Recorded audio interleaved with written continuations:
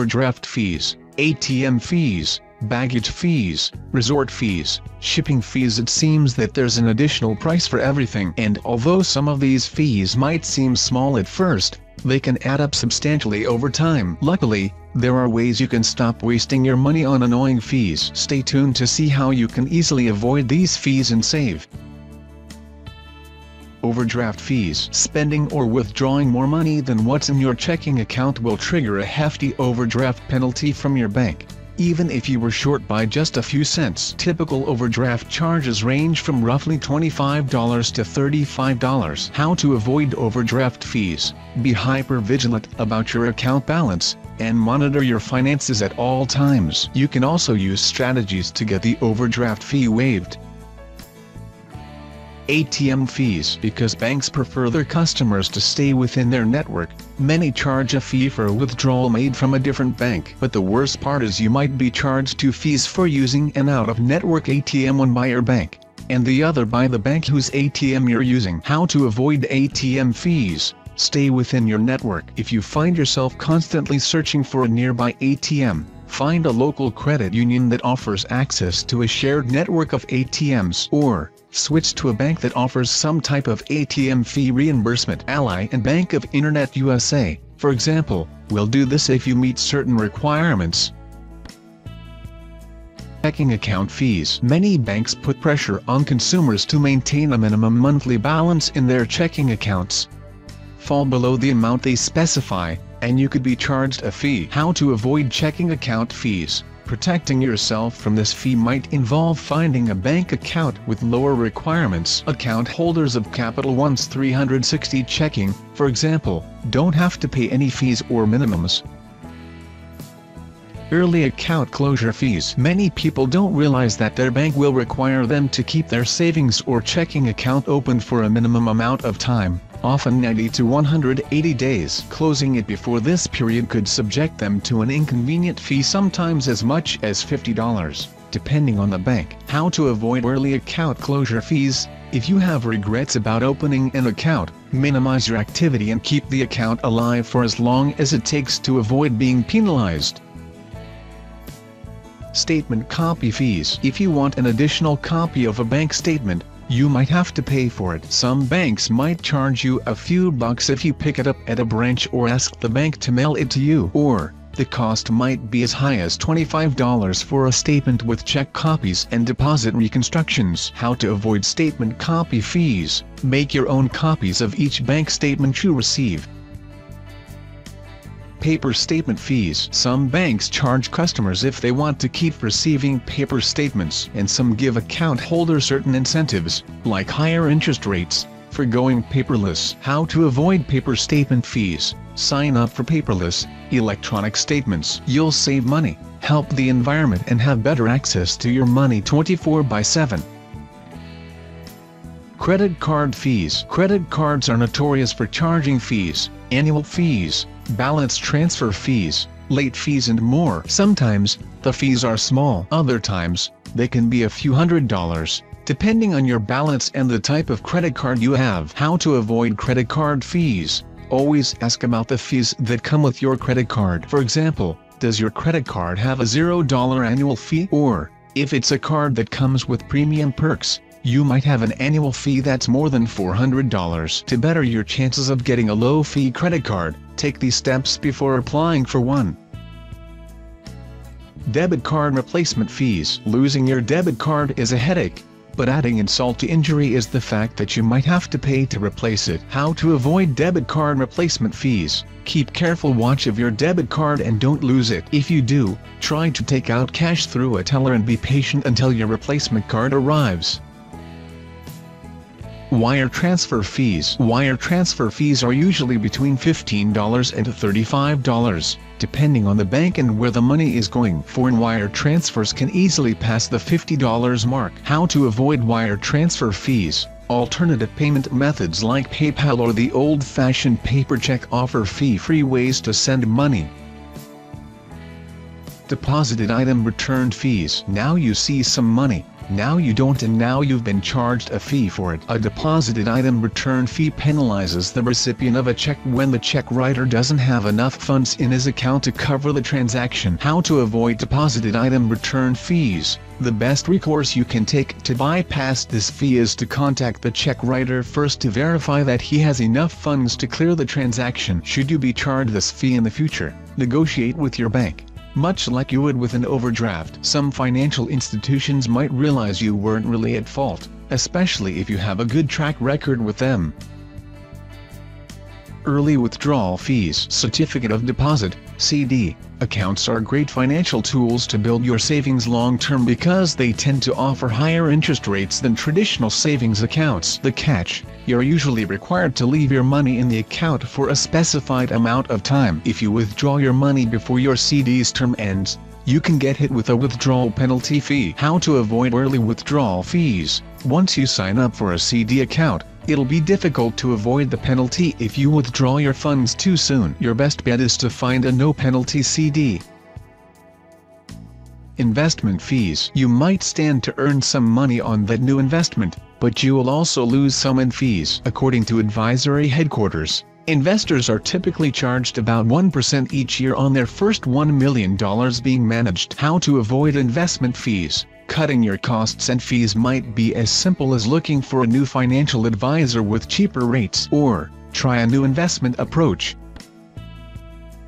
Ticket change fees. Changing or canceling your airplane ticket at the last minute can be so expensive that the price you paid for your flight might seem like pennies compared to what you'll pay in fees. For example, Delta Airlines might charge you $200 if you change your ticket. How to avoid ticket change fees? Planning your schedule ahead of time minimizes the chances of a ticket cancellation fee. But in the event that your itinerary is likely to vary, choose an airline that doesn't charge ticket change fees like Southwest.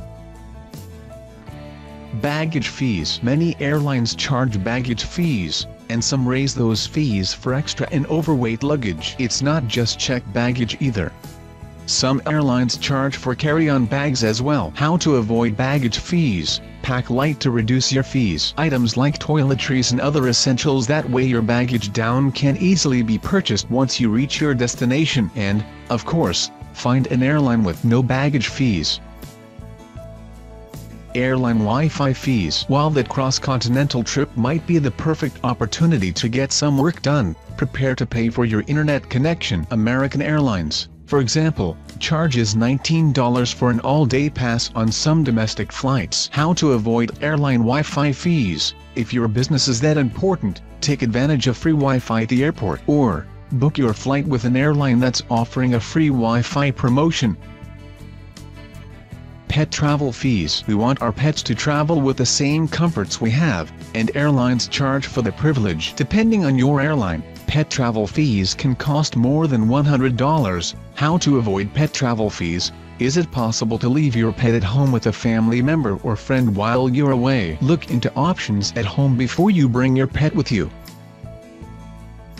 Unaccompanied minor fees. Even the most well-behaved, low-maintenance children aren't exempt from the high unaccompanied minor fee. Pass over American and United if you don't want to pay a $150 fee. How to avoid unaccompanied minor fees? Do your research before booking. As always, price compare airlines to see which one offers the lowest fees.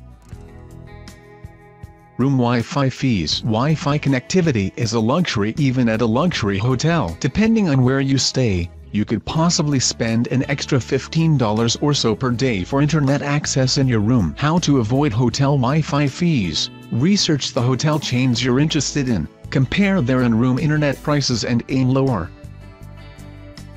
Resort fees. The dreaded resort fee is one of the worst, costing you as much as $50 at some hotels. Resort fees are especially annoying because you'll still incur them even if you don't take advantage of the hotel's amenities, such as Wi-Fi or the gym. How to avoid resort fees? Call ahead to any hotel or resort you're considering, and ask if it charges a resort fee. If the answer is yes, pass on staying there.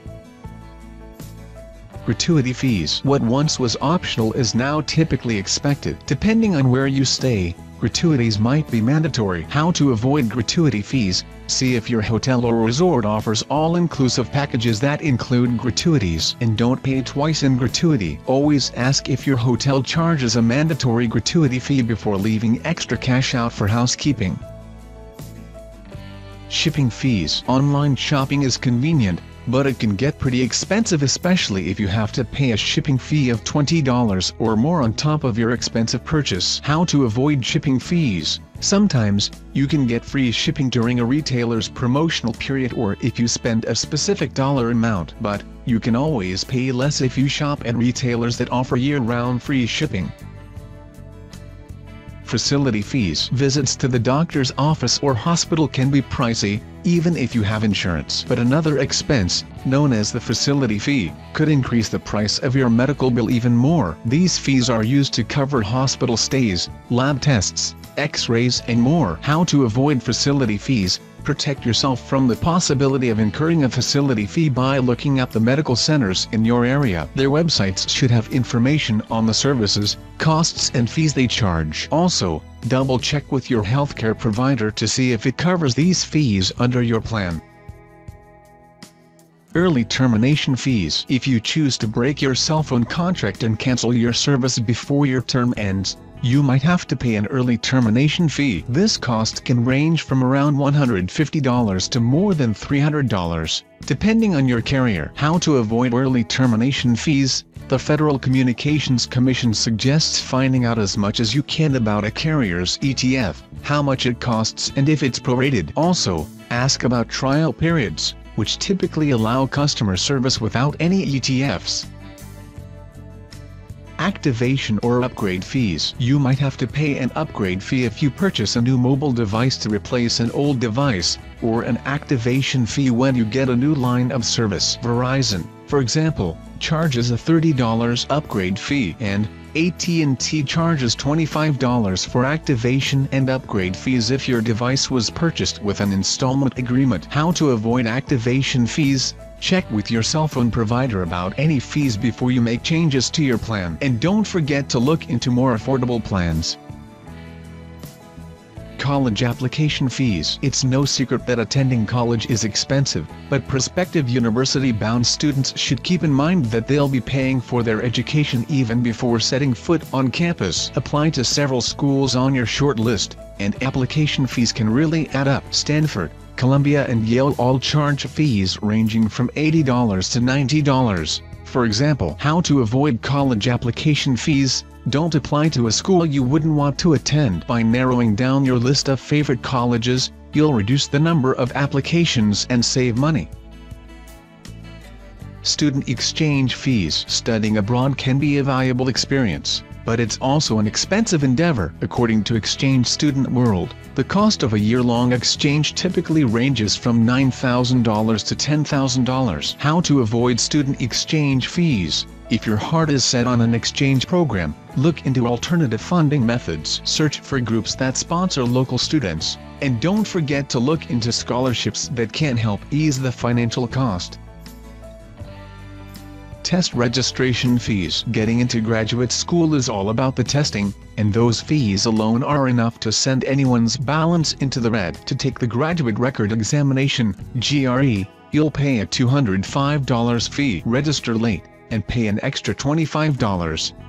Change your testing location, and tack on another $50. How to avoid test registration fees? These fees are as standard as the test itself, but they're also only the tip of the iceberg when it comes to paying for graduate school. Undergrads who are serious about continuing their education should start saving up for the inevitable test and take studying for it very seriously. And ask yourself, is graduate school really worth it?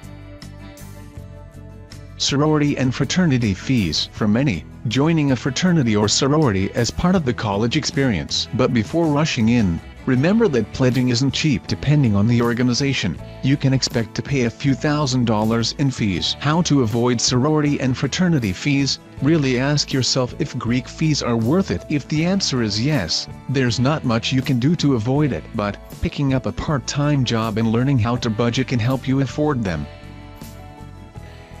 HOA fees. HOA fees are like the resort fees of home ownership. Residents of gated communities, condominiums and the like typically belong to a homeowners association, HOA, and owe between $200 and $400 per month for neighborhood, building, pool or tennis court upkeep and other amenities. The more exclusive the community, the higher the fees. How to avoid HOA fees. When house hunting in an HOA community, find out what your monthly dues are. It's also recommended to ask for a record of community HOA fees over the last several years to track how they've increased over time. Mortgage junk fees. Nothing is worse than buying a new home and being saddled with a bunch of junk fees. These can include application and inspection fees, underwriting fees, processing fees and more, according to Realtor.com. How to avoid mortgage junk fees. Understand all of the estimated costs of getting a mortgage loan. Ask for a loan estimate, which should include your interest rate, monthly payment, total closing costs and more, according to the Consumer Financial Protection Bureau. This form will help you compare loans and pick the best mortgage for your situation.